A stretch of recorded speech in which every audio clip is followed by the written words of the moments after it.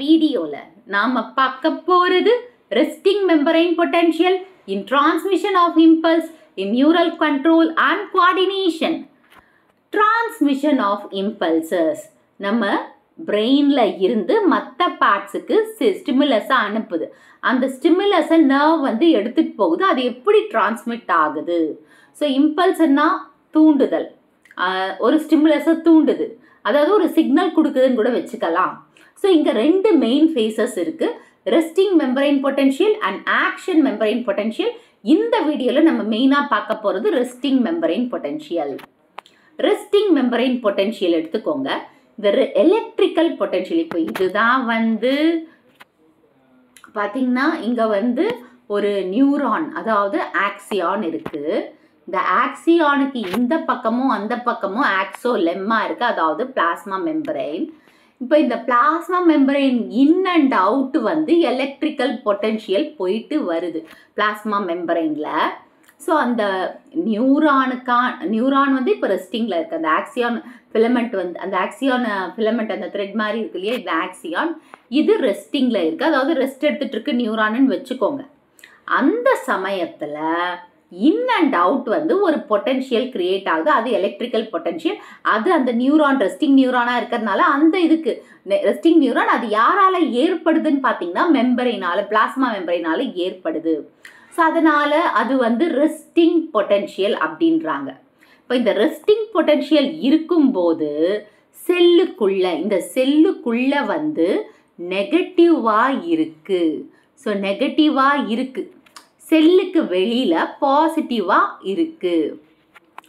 செல்லுக்குள்ளே இருக்கிறது வந்து பார்த்திங்கன்னா இன்ஃப்ளெக்ஸ் ஆஃப் சோடியம் அயான், அதாவது சோடியம் அயான் அதிகமாக இருக்குது. இந்த செல்லுக்குள்ளே இருக்கிறது என்ன? Sodium ion. செல்லுக்கு வெளியில் இருக்கிறது வந்து பொட்டாசியம் அயான், அதோட கண்டென்ட் அதிகமாக இருக்குது, அதோட எஃப்ளெக்ஸ் வெளியில் போகிறதுனால அது அதிகமாக இருக்குது. இதனால் செல்லுக்குள்ளே நெகட்டிவாக இருக்குது. ஸோ இதை நான் படிக்கிறேன் பாருங்கள். The electrical potential difference across the plasma membrane of a resting neuron is called resting potential. அதாவது ஒரு electrical potential difference இருக்கு இல்லையா, அது வந்து எதன் வழியா கிராஸ் ஆகுதுன்னு பார்த்தீங்கன்னா பிளாஸ்மா மெம்பரைன். அந்த பிளாஸ்மா மெம்பரைன் யாரோடதுன்னு பார்த்தீங்கன்னா ரெஸ்டிங் நியூரானோடது. அப்போ ஏற்படுற அந்த பொட்டென்ஷியலை நம்ம என்னன்னு சொல்லலாம்? Resting membrane potential. இப்போ 3 இதுவாக கூட எடுத்துக்கலாம். இப்போது ரெஸ்டிங்க்கு இதில் இருந்து ரெஸ்ட் எடுத்துக்கிட்டிங்களா, ரெஸ்டிங், அப்புறமா இங்கேருந்து மெம்பரைன், அங்கே இருந்து பொட்டென்ஷியல், இப்படியும் நீங்கள் ஞாபகம் வச்சுக்கலாம் ஈஸியாக. ஸோ ரெஸ்டிங் மெம்பரைன் பொட்டென்ஷியல் எப்படி உருவாகுது? எலக்ட்ரிக்கல் பொட்டென்ஷியல் வந்து யாரை கிராஸ் பண்ணுறாங்க? Plasma membrane. யாரோட பிளாஸ்மா மெம்பரைனை? ரெஸ்டிங் நியூரானோட பிளாஸ்மா மெம்பரைனை கிராஸ் பண்ணும்போது ஏற்படுற பொட்டென்ஷியல் தான் என்ன potential? Resting potential. when the interior of the cell is negative due to greater efflux of potassium. அப்படி கிராஸ் ஆகும்போது அந்த செல்லுக்குள்ள என்னவா இருக்கான்? நெகட்டிவா இருக்கான். யாராலன்னு பார்த்தீங்கன்னா பொட்டாசியம் அயான்ஸ் வெளியில இருக்கிறதுனால, அதிகமாக வெளியில இருக்கிறதுனால. அண்ட் செல்லுக்குள்ளே என்ன இருக்குது? Sodium influx. அந்த செல்லுக்கு இன்ஃப்ளெக்ஸ் எஃப்எல்எக்ஸ்னா எஃப்எல்எக்ஸ் வெளியில் இருக்கிறது, இன்ஃப்ளெக்ஸ் வந்து சோடியம் உள்ளே இருக்கிறது செல்லுக்குள்ளே. when the axon is not conducting any impulses, that is in resting condition, the axon membrane is more permeable to potassium and less permeable to sodium ions, whereas it remains the impermeable to negatively charged protons. இப்போ என்ன இங்கே சொன்னாங்கன்னா, இப்போ இது axon. இந்த axon வந்து resting கண்டிஷனில் இருக்கும்போது எந்த சிக்னல்ஸையும் தூண்டுவிக்கலை. அப்போது இந்த ஆக்சியான் மெம்பரைன், இதை சுற்றி வந்து ஒரு ஆக்சியான் மெம்பரைன் இருக்கு இல்லையா, அந்த ஆக்சியான் மெம்பரைன் வந்து யாருக்கு அதாவது ரெஸ்டிங் கண்டிஷனில் இருக்கும்போது யாரை வெளியில் அதாவது யாருக்கு ரொம்ப அலோவ் பண்ணுவாங்கன்னா இந்த வெளியில் இருக்கிற பொட்டாசியம் அயான்ஸை உள்ளே அலோவ் பண்ணுவாங்க. அப்போ பொட்டாசியம் அயான்ஸ் உள்ளே வந்ததுன்னா யாருக்கு லெஸ்ஸாக பெர்மிட் பண்ணுவாங்க? சோடியம் அயான்ஸை கம்மியாக வச்சுப்பாங்க. நிறைய பொட்டாசியம் அயான்ஸ் மேலே வரும்போது, இது பாசிட்டிவாக அதிகமாக வந்து உள்ளே வரும்போது நெகட்டிவ் அதிகமாக வெளியில் போயிடும். அப்போது அந்த செல்லுக்குள்ள, அதாவது அந்த நியூரான், அந்த ஆக்சியானுக்குள்ளே எதோட கண்டென்ட் அதிகமாக இருக்குது? பொட்டாசியமோட கண்டென்ட் அதிகமாக இருக்குது. அண்ட் யாருக்கு கம்மியாக பெர்மியபிள் அலோவ் பண்ணுறாங்கன்னா சோடியம்க்கு அலோவ் பண்ணுறாங்க. whereas it remains permeable to the negatively charged. இதனால் இந்த ஆக்சியான் லெம்மாவில் இருக்கிற நெகட்டிவ்லி சார்ஜை உள்ள அலோவ் பண்ணலை. இப்போ இந்த பாயிண்டில் என்ன சொல்கிறாங்கன்னா, இந்த பாயிண்டில் என்ன சொன்னாங்கன்னு பார்த்தீங்கன்னா, ஆக்சியான் வந்து எந்த இம்பல்ஸையும் எந்த தூண்டுதலையும் கொடுக்கல. ஏன்னா அது ரெஸ்டிங் கண்டிஷனில் இருக்குது. ஸோ அந்த ரெஸ்டிங் கண்டிஷனில் இருக்கிறதுனால ஆக்சியான் மெம்பரின் யாருக்கு அதிகமாக அலோவ் பண்ணுறாங்க? பொட்டாசியம் அயான்ஸுக்கு அலோவ் பண்ணுறாங்க. யாருக்கு லெஸ்ஸாக பெர்மியபிளாக இருக்காங்க? சோடியம் அயான்ஸுக்கு பெர்மியபிளாக இருக்காங்க. அதனால் யாரை சுத்தமாக அலோவ் பண்ண மாட்டாங்க? நெகட்டிவ் அயான்ஸை அலோவ் பண்ண மாட்டாங்க. நெகட்டிவ்லி சார்ஜ் புரோட்டான் அயான்ஸை அலோவ் பண்ண மாட்டாங்க. The charged particles have potential energy. The potential difference is the measure of potential energy between 2 points, which is measured in volts or millivolts. இப்போ charge particles, அதாவது potential energy, பொட்டென்ஷியல்னா ஸ்டேபிளாக இருக்கிற energy, ஒரே இடத்துல இருக்கிற energy. So அது வந்து எப்படி மெஷர் பண்ணுறாங்க? அதாவது இந்த பொட்டென்ஷியல் டிஃப்ரென்ஸை நம்ம எப்படி மெஷர் பண்ணுறோன்னு பார்த்தீங்கன்னா, potential energy between the 2 points. இப்போது இப்போ இதை எடுத்துக்கோங்க. இப்போது இங்கேருந்து இங்கே ஒரு பாயிண்ட், இங்கே ஒரு பாயிண்ட், இங்கே ஒரு ஸ்டேபிளான எனர்ஜி இங்கே இருக்குன்னு வச்சுக்கோங்க. அதாவது பொட்டென்ஷியல் எனர்ஜி. இந்த பொட்டென்ஷியல் எனர்ஜி இந்த ஏ பாயிண்ட்டுக்கும் பி பாயிண்ட்டுக்கும் நடுவில் இருக்கிறது வந்து பொட்டென்ஷியல் டிஃப்ரென்ஸ்ன்னு எடுத்துக்கிறோம். ஸோ இதை வந்து பொட்டென்ஷியல் எனர்ஜியை வச்சு நம்ம மெஷர் பண்ணுறோம். இதை வோல்ட் இல்லை மில்லி வோல்ட்டுன்னு படிப்போம். நீங்கள் இதோட பொட்டென்ஷியல் டிஃப்ரென்ஸோட யூனிட் என்ன? வோல்ட். இது வந்து ஃபிசிக்ஸில் படிச்சிருப்பீங்க. நெக்ஸ்ட் இப்போ இங்கே பாருங்கள், அயானிக் சேனல்ஸில் இப்போ நீங்களே பார்க்கலாம். அதாவது இது பிளாஸ்மா மெம்பரைன், இது வந்து பிளாஸ்மா மெம்பரைன். இந்த பிளாஸ்மா மெம்பரைன் நியூரானோட பிளாஸ்மா மெம்பரைன் வச்சுக்கோங்க. இங்கே நியூரானோட பிளாஸ்மா மெம்பரைன், அப்புறமா இங்கே வந்து ப்ரோட்டான்ஸ், உள்ளேயும் வெளியிலையும் ப்ரோட்டான்ஸ் இருக்குது. அந்த ப்ரோட்டான்ஸை உள்ள அதாவது சோடியம் அயான்ஸும் பொட்டாசியம் அயான்ஸும் அங்கே இருக்குது. அது உள்ளே போகும்போது நெகட்டிவ்லி சார்ஜ் அயான்ஸ் அலோவ் பண்ணாது. அதாவது இன்ஃப்ளெக்ஸ் அண்ட் எஃபெலெக்ஸ். நீங்கள் அந்த ஆரோ மார்க்கை கூட வச்சு பார்க்கலாம். இங்கே இருக்கிற இந்த ஆரோ மார்க், இந்த ஆரோ மார்க் வந்து உள்ளே போகிறது. இப்போ பாசிட்டிவ் சார்ஜ் உள்ளே போச்சுன்னா நெகட்டிவ் சார்ஜ் வந்து, அதாவது நெகட்டிவ்லி சார்ஜ் ப்ரோட்டான்ஸ்க்கு வந்து வழி விடாது, லெஸ் பெர்மியபிள், அதாவது சுத்தமாக விடாது. அண்டு நெகட்டிவ் சார்ஜ் வரும்போது, பாசிட்டிவ் சார்ஜ் உள்ளே வரும்போது நெகட்டிவ் சார்ஜ் வந்து கம்மியாக தான் இருக்கும். இதுக்குள்ளே இங்கே கம்மியாக தான் இருக்கும். ஸோ சோடியம் பொட்டாசியம் அந்த எஃப்எல்எக்ஸ் இப்போ பார்த்தீங்கன்னா இங்கே வந்து பார்த்தீங்கன்னா சோடியமும் இருக்குது, பொட்டாசியம் அயான்ஸும் இருக்குது. இப்போது இங்கே ப்ளஸ் அயான் உள்ளே நுழையும் போது மைனஸ் அயான் வந்து கம்மியாக இருக்குது.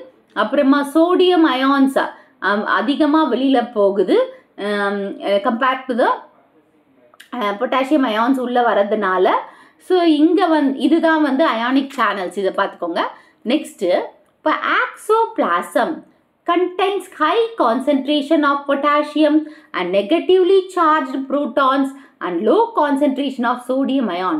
இப்போ இந்த மாதிரி கண்டிஷனில் இருக்கும்போது இந்த ஆக்சோபிளாசம்னா சைட்டோசால், அதில் யார் அதிகமாக இருக்காங்க? பொட்டாசியம் அதிகமாக இருக்காங்க கம்பேர்ட் டு த சோடியம்.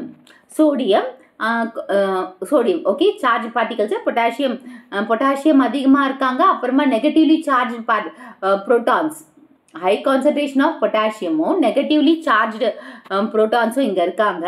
ஆனால் இப்போ என்ன இல்லை, சோடியம் கம்மியாக இருக்காங்க, low கான்சன்ட்ரேஷனில். In contrast, the fluid out side the axon, ECF extra cellular ஃப்ளூயிடுன்னு சொல்லுவாங்க, contain low concentration of potassium. இப்போ இந்த கான்ட்ராஸ்ட், இப்போ உள்ளே வந்து இங்கே பொட்டாசியம் அதிகமாக இருக்கும்போது இங்கே extra cellular fluid out side the plasma மெம்பரைன potassium level கம்மியாக இருக்குது. அப்புறமா concentration of sodium and this forms the concentration gradient. இப்போ இந்த சோடியம் பொட்டாசியமோட இதை வச்சு இதுக்கு கான்சன்ட்ரேஷன் கிரேடியன்ட்னா அகெயின்ஸ்ட், அதாவது எனர்ஜி இந்த அகெயின்ஸ்டாக போகுது, பாசிட்டிவ் நெகட்டிவ் அந்த இதில் இப்போ இங்கே கம்மியாக இருக்குது இந்த இடத்துல, இங்கே வந்து அதிகமாக இருக்குது. ஸோ அதன் வச்சு அகெயின்ஸ்ட் த கான்சன்ட்ரேஷன் கிரேடியத்தில் அந்த ட்ராவல் ஆகிருக்கு அந்த சோடியம். அதனால் கான்சன்ட்ரேஷன் கிரேடியன்ட் இந்த சோடியம் அண்ட் பொட்டாசியம் மூமெண்ட்டை வச்சு, அதாவது எக்ஸ்ட்ரா செல்லுலார் இதில் வந்து யார் அதிகமாக இருக்காங்க, சோடியம் அதிகமாகவும் பொட்டாசியம் கம்மியாகவும் இருக்குது extra cellular out side the plasma membrane. So இதனால் இந்த அவுட்டரில் அகெயின்ஸ்ட் த கான்சன்ட்ரேஷன் கிரேடியன்ட் உருவாகுது. This ionic gradient across the resting membrane is maintained by the ATP-driven sodium-potassium pump, which exchanges 3 sodium outwards for 2 potassium into the cell. So, இந்த மாதிரி ஒரு ionic gradient வந்து the resting membrane, இந்த மாதிரி ஒரு gradient ionic, அதாவது plus minus electrons ப்ரோட்டான்ஸை வச்சு உருவாக்குறதுனால இந்த கிரேடியண்ட்டு வந்து அந்த ரெஸ்டிங் மெம்பரைனில் வரதுனால ப்ளஸ் ஏடிபியும் நம்ம யூஸ் பண்ணுறதுனால இங்கே சோடியம் பொட்டாசியம் பம்ப் ஏற்படுது. இது நீங்கள் பாட்னிலையும் படிக்கிறீங்க. 11th லெசன் நினைக்கிறேன். அதில் த சேம் ப்ரொசீஜர் தான், அதுலேயும் சோடியம் பொட்டாசியம் பம்ப் வருது. ஸோ அப்போது 3 சோடியம் வெளியில் போச்சுன்னா அவுட்வர்ட்ஸ் 3 சோடியம் வெளியில் போச்சுன்னா 2 பொட்டாசியம் உள்ள வரும். இப்போ இங்கே வெளியில் வந்து 3 போச்சுன்னா இதுக்குள்ளே 2 பொட்டாசியம் வரும் அப்படின்றது தான் சொல்கிறாங்க. அதாவது செல்லு விட்டு வெளியில் எக்ஸ்ட்ரா செல்லார் ஃப்ளூயிடில் 3 சோடியம் போச்சுன்னா 2 பொட்டாசியம் வரும். ஸோ இந்த state the sell membrane is chat to be polarise. இந்த மாதிரி ஒரு கண்டிஷனில், அதாவது 3 சோடியம் வெளியிலையும் உள்ள 2 பொட்டாசியம் வந்ததுன்னா அப்போ அந்த செல் மெம்பரைன் என்ன சொல்லுவாங்க, polarized one ன்னு சொல்வாங்க. In neuron the resting membrane potential ranges, அதாவது அந்த நியூரான்ல அந்த resting membrane potentialோட ரேஞ்ச் என்னன்னா -40 millivolt to -90 millivolt இதுதான். and the normal value வந்து -70 millivolt இருக்கும். ஸோ ரேஞ்ச் வந்து 40 millivoltல இருந்து 90 millivolt வரையும் வந்ததுன்னா நார்மல் ரேஞ்ச் தான். அந்த ரேஞ்சுக்குள்ளே தான் இருக்கும் அந்த ரெஸ்டிங் மெம்பரைன் பொட்டன்ஷியலோட ரேஞ்ச் வந்து -1 மார்க்கில் கேட்பாங்கன்னு சொல்லி தான் திரும்ப சொல்கிறேன். -40 MV to -90 MV, அதோட நார்மல் வேல்யூ வந்து -70 MV. த மைனஸ் சைன், இங்கே மைனஸ்ன்னு சொல்கிறோம் இல்லையா, அது inside of the cell is negative with respect to the outside. அந்த செல்லுக்குள்ள இன்சைட் த செல் வந்து நெகட்டிவாக இருக்க அந்த ரேஞ்சிங் அந்த செல்லை வச்சு தான் அவங்க சொல்லியிருக்காங்க.